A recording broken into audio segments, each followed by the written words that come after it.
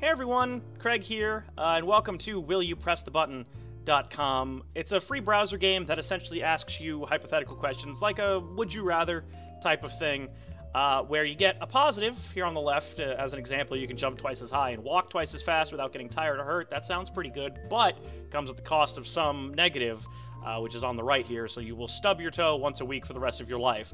And if you hit the button, then you're like, that's worth it, I'll take the positive, negative consequences be damned, or you can choose not to agree. I believe all these questions, or scenarios rather, are user-submitted.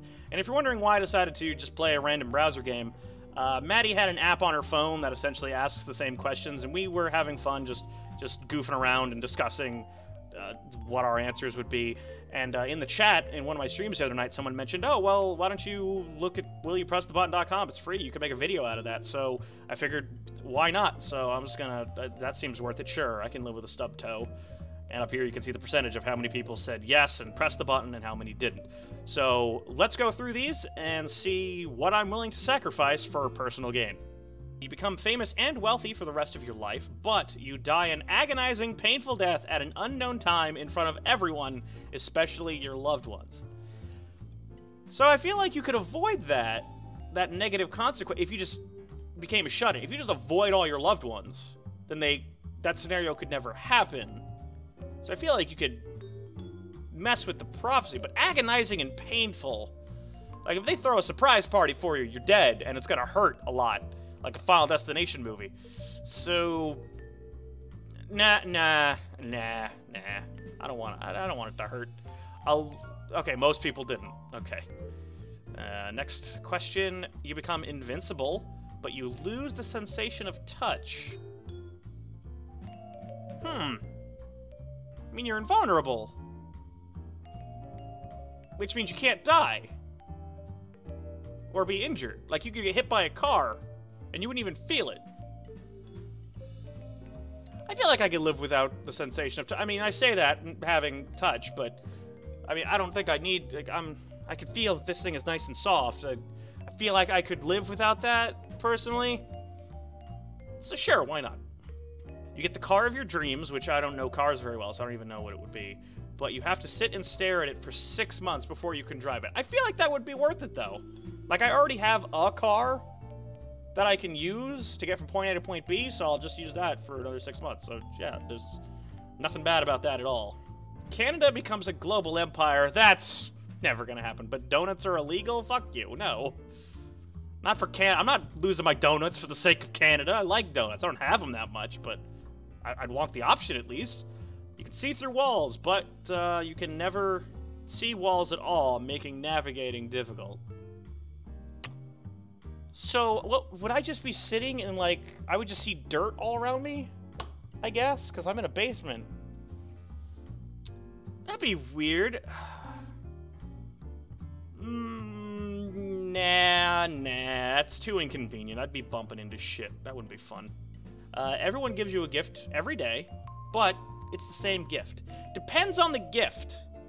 If they're, like, handing me iPhones and iPads every day, or iPad, then I could just keep selling them and just make a business out of it. But if it's the same gift, so let's say expensive item, like someone gives me a PlayStation 4 every day. Does that mean they're gonna keep giving me PlayStation 4s 30 years down the line? Yeah, it does, right? So that means they would degrade in value and eventually, but you probably get a good living. Sure, why not? You can probably get a good living out of that for a while. Or it should be money. If it was money, that would be really good. Any Pokemon you want will become real. I guess everyone's standard answer is probably going to be Pikachu, right? Like, I would think. You have to treat it with the same amount of respect you would treat any animal, or it would vanish. Well, who doesn't respect the animal? Like, I'm not like kicking my dog. I feed him. Like when he's bad, I put him in his cage. That means I'm still respecting him. I just don't want him to break my shit. So sure, why not? You make $800,000 a year. That sounds good, but you have to work at McDonald's cash register for the rest. Fucking, it's $800,000. I'd pave driveways. Like, I would do anything for that salary. Like, oh, you just work at McDonald's all the time? I own a fucking toilet made of gold. Like, deal with it. It's fine. You can perform a perfect genocide. But you have to do it every year until I'm not touching that with an 8-foot pole. You become cat, so I just shoot rainbows out of my ass all the time. But you have to shoot... I didn't actually read the second part when I said that. No thanks, I'm good. Rainbows are nice and all, but like, every once in a while. You will have the greatest, kindest, most loyal, and attractive lover to ever exist. But you can never satisfy them, and they will always say, at least you tried afterwards. I mean, I'm a lover. I'm a giver. So I feel like eventually that would get really discouraging. No. I like approval too much, so I don't think that would work. You saved the life of your future current soulmate, but you missed kill 100 strangers. I was gonna say, can I pick the strangers, but then they're not strangers, are they? But I don't know them, right? Like, if my future current soulmate, I would presumably know and be close to. I don't know the strangers. They can't be anyone close to me or anyone I know, because they're strangers. I'm a monster. So, sure. Kind of a 50-50 split on that one. Pretty close. You become incredibly wealthy, and world hunger, AIDS, malaria, and poverty all cease to exist. You have to fund the relief with your newfound wealth, leaving you with less than what you started. So I'd be poorer than I am now. You can't get much poorer than I am right now. If anyone looked at my bank statement, they would just immediately feel sad for me. There'd be, like, Arms of the Angels playing over the picture. But if I was so wealthy and so well-known and influential that I could cure hunger, AIDS, malaria, and poverty all by myself, wouldn't people then, like, donate to me or, like, help me out? I feel like that would eventually go in my favor. So, sure, why not? Why not? I feel like morally I'm all over the map at this point. You can become a world athlete and win gold in multiple Olympic events, but you must take an undetectable performance-enhancing drug to do it. It's undetected, so then no one's gonna know. Done. Sure. I'll cheat to win. No one can find out. Why not? That's 50-50 split. Once again, the human race is divided right down the middle. I'll do, let's say 3 more of these, and we'll call it a video. You become incredibly popular and liked in your workplace. I feel like I've already got that nailed down. But everybody gets your name wrong 100% of the time. So, like, Maddie would get my name wrong sometimes. Why not? Sure. I don't care that much.